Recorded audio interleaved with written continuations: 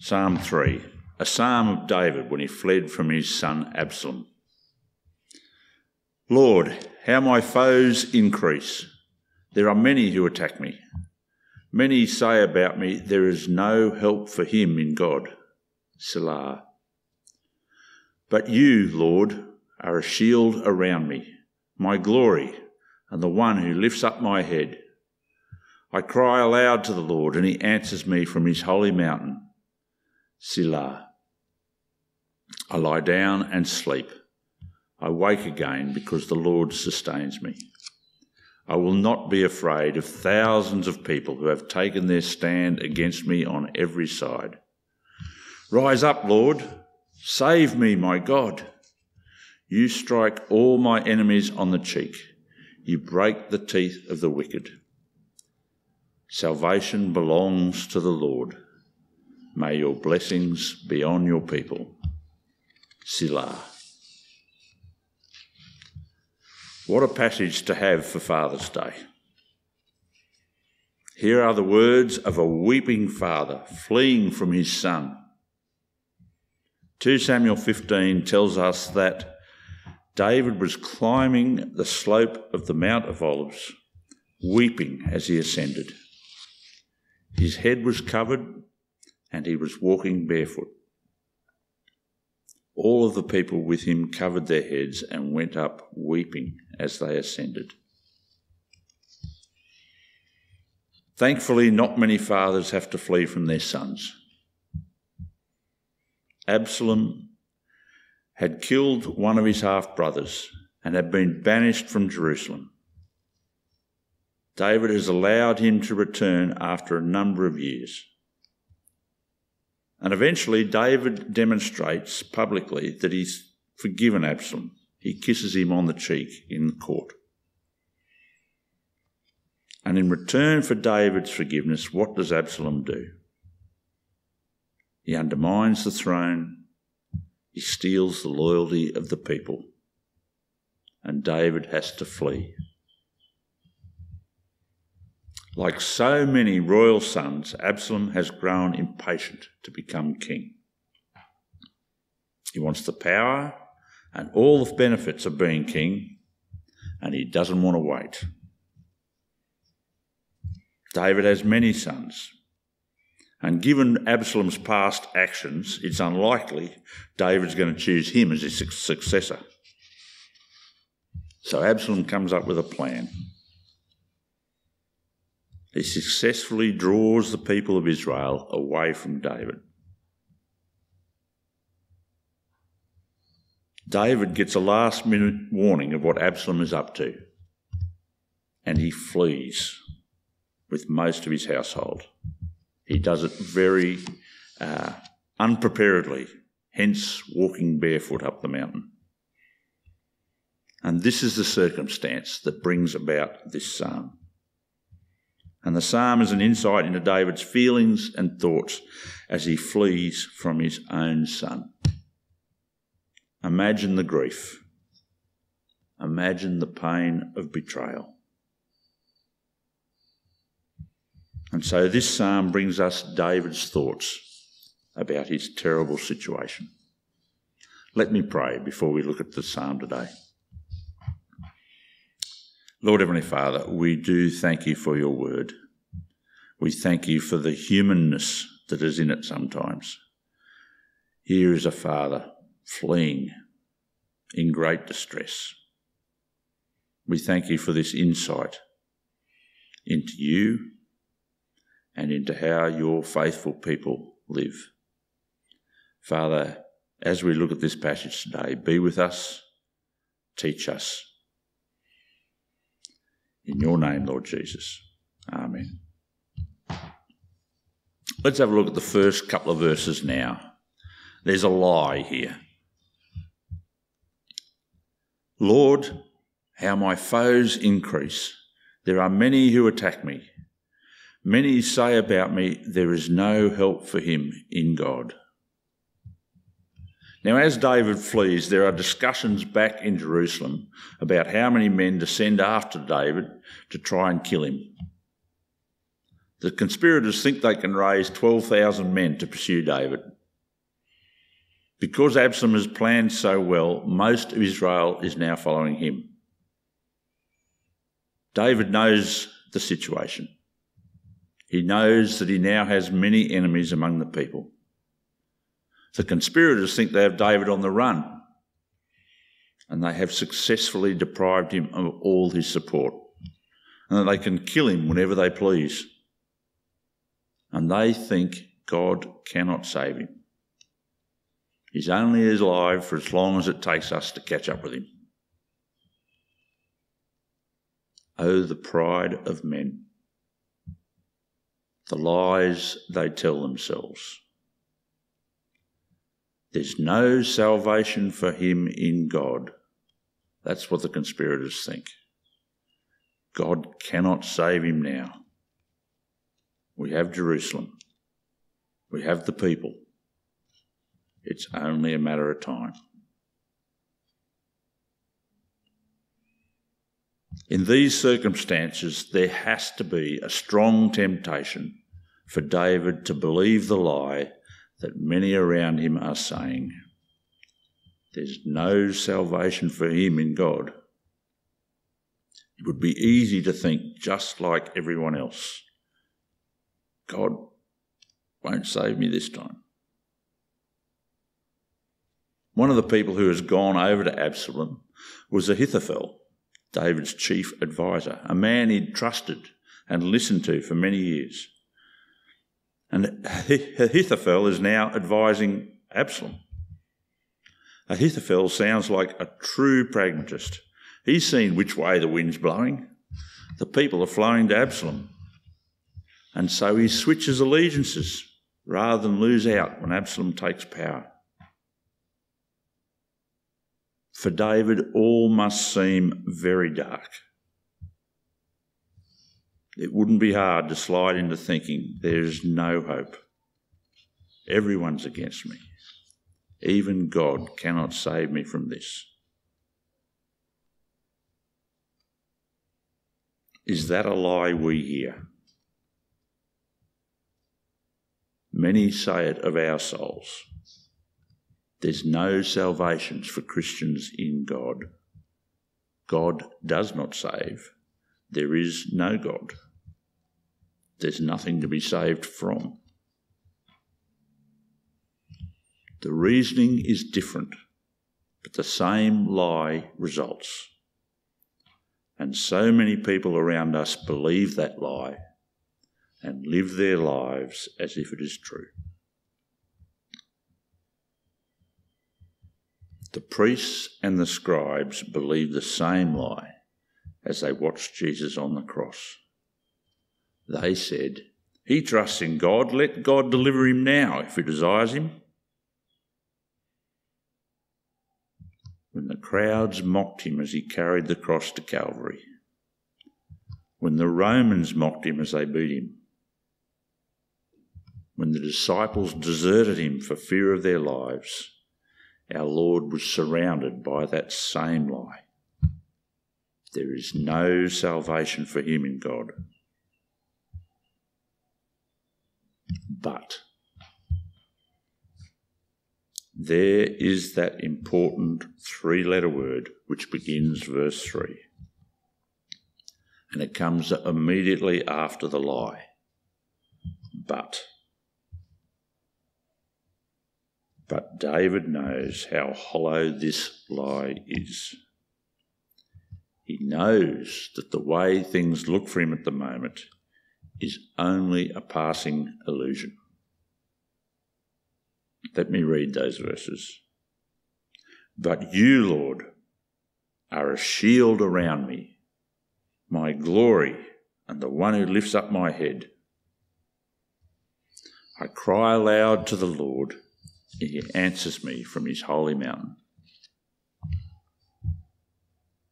David is surely in an awful situation. His own son, the son he has forgiven for an horrendous evil, has turned on David and now appears to have David's life at his mercy. But David knows that God is his shield. He knows this because God has shielded him from the likes of Saul and Goliath. He knows this because God has saved him so many times in the past. God is his shield all about. That's on every side. And God is not only his protection. God is also his glory. David knows he has no glory of his own. All the things that he has managed to achieve in his life have been given him by God. Any glory that David has is merely a demonstration of God's glory through him.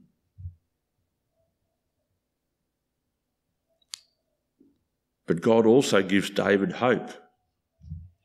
David's head is continually lifted up in hope and in praise. He is not downcast. His circumstances might be awful, but he knows that God remains constant, and therefore David has hope and he has comfort. And he also knows that God answers when he calls. When he calls out to his holy mountain, he knows that the Lord answers. In so many seemingly hopeless situations in the past, God has kept David safe. Out of all those really grim times, God has managed to give David such success and has lifted him up to make him king of God's own chosen people. God has done so many things for him and through him. David knows that this God, this saving, glorifying God, has not and will not change. So David has this dilemma: believe what the people are saying, or continue to trust that God will do as he has done in the past. Now, when our kids were in primary school, we used to play a little game in the backyard at times with our trampoline. They'd bounce down the trampoline and then dive out horizontally, and I'd catch them. When we first started, I had to stand fairly close to the trampoline, and when they dived out, their feet would be underneath them so that they'd land on their feet in case I didn't catch them. They didn't trust me. But as time went on and I caught them time after time, I would move further and further from the trampoline and they'd dive out more and more horizontally. I enjoyed the game. I think they did too. As a father, I could not break the trust they had put in me and just let them hit the ground. Imagine someone saying to them, "Your dad won't catch you." What do you think they would have said? "But Dad always catches me." We see David's resolution of his dilemma in verses 5 and 6. I lie down and sleep. I wake again because the Lord sustains me. I will not be afraid of thousands of people who have taken their stand against me on every side.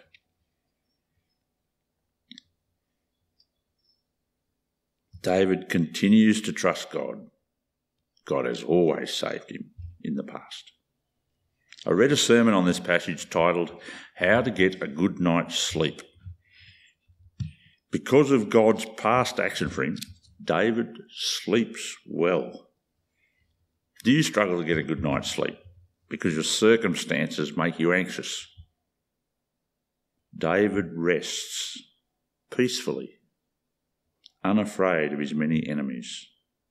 We heard last week how we can rest in our Lord. I don't know your situation. I don't know what keeps you awake or what helps you to rest well. But here is a man who finds peaceful rest in the character of God. He sleeps the sleep of the untroubled. He is not afraid of what men can do to him. He's not afraid because of what men say. He's not led astray by the lies they tell. He may have doubts when he hears so many people saying God will not save him, but he knows that God who has saved him and lifted him up and given him hope will continue to save him. And so David does not continue in doubt. He sleeps well. He wakes in the morning well rested and thanks the Lord.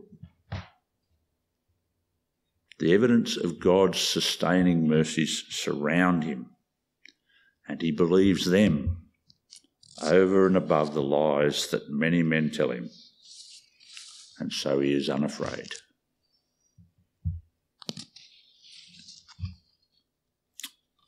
And because he knows that God,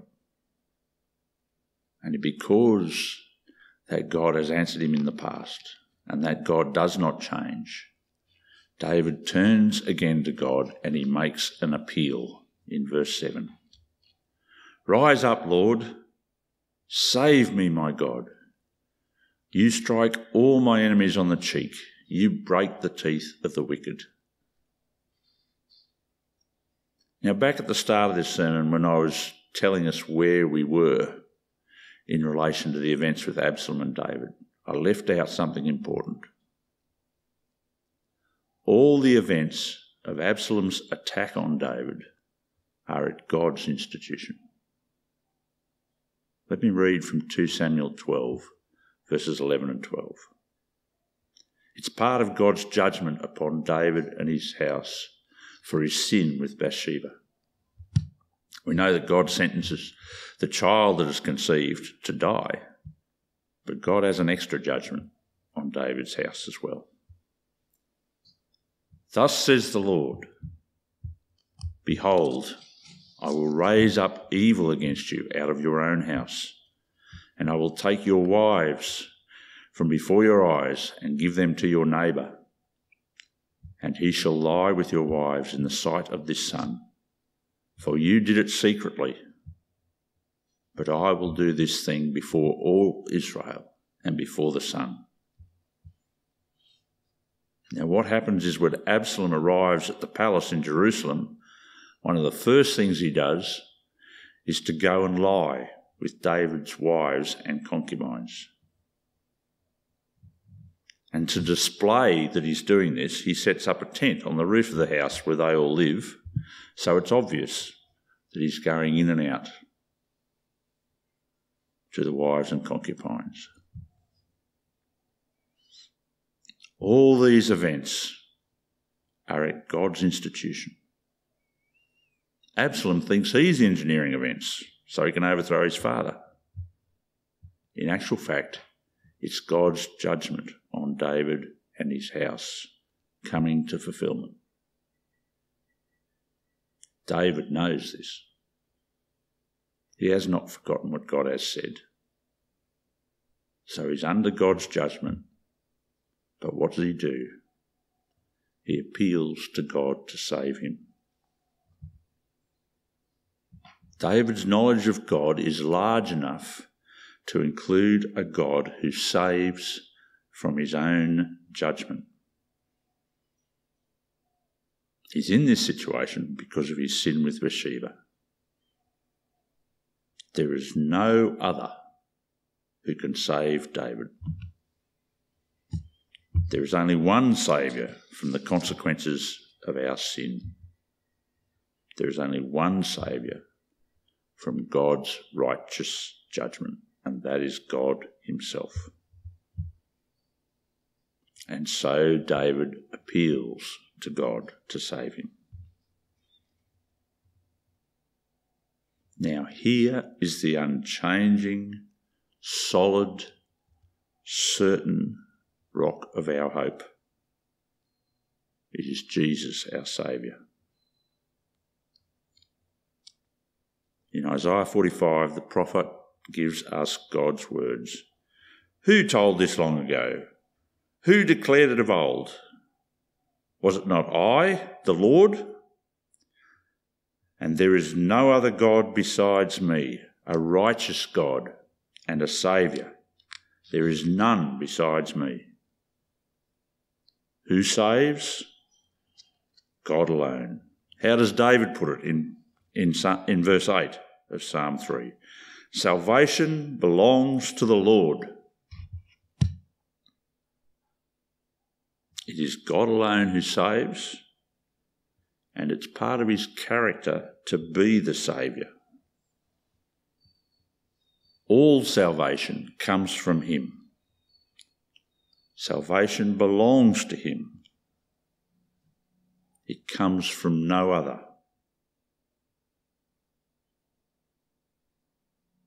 In the past, you might have been saved by some happy circumstance in a car accident.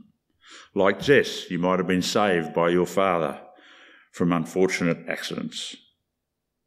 You might have been rescued from drowning in the surf. In all of these events, it is God who saved you. Salvation belongs to him. There is no one else who saves. David knew this. He appealed to the one who has saved him countless times before. Now you might say, my life's never had such a situation. You've never had your life threatened. I say to you, remember that these events that David is facing are God's righteous judgment on him. And are we not all under God's judgment? Have we not all sinned? And the good news, of course, is if you know Jesus as Saviour, you too know that he is your shield all around. He is your glory, and he lifts your head, and he gives you hope. This whole psalm is a reminder against a lie. And it is David shoring up his defences against that lie. The circumstances David is in would seem to say the lie is true. There is evidence that God has deserted him. But it's an illusion. Remember what God has done for each of us. David remembers what God has done, and he turns again to that God. God has saved him before. He is confident he will again.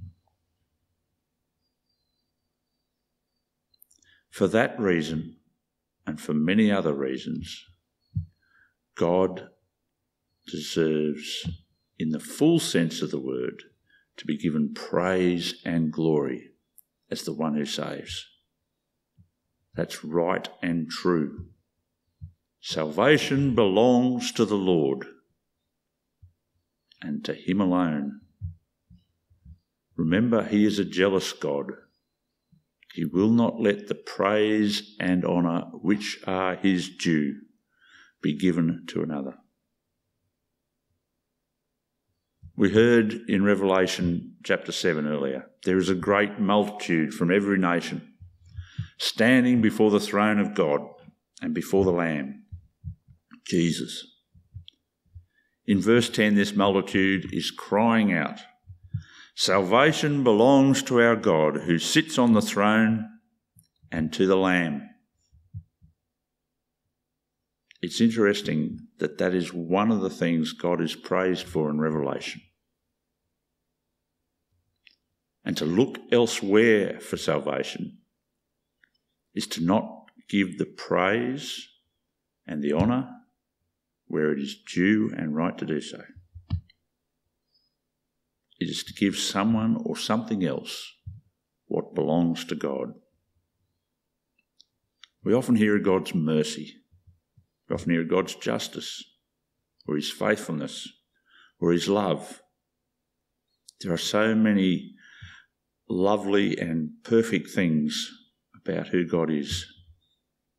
But here in this psalm, in Isaiah 45 and in Revelation, it is clear that God is a saving God. Salvation belongs to the Lord, a righteous God and a Saviour. There is none other besides him. Because of this, I can say, be at peace, brothers and sisters. Do not listen to the lies of this world. Many will tell you that God will not save you. But remember the great thing that God has done in and through Jesus, and therefore rest in him. Do not fear men. They cannot harm your soul. If you belong to Jesus, you are well and truly safe already, and God is your shield all around. Let me pray.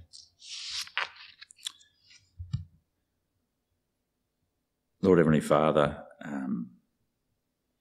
circumstances often seem difficult, often seem dreadful, and we can get tied up in our pain and anguish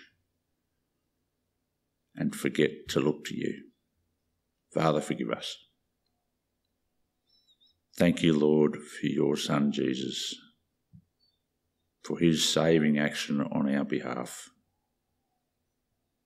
And thank you that we are safe in him, protected all around from your judgment. And we pray in his name. Amen.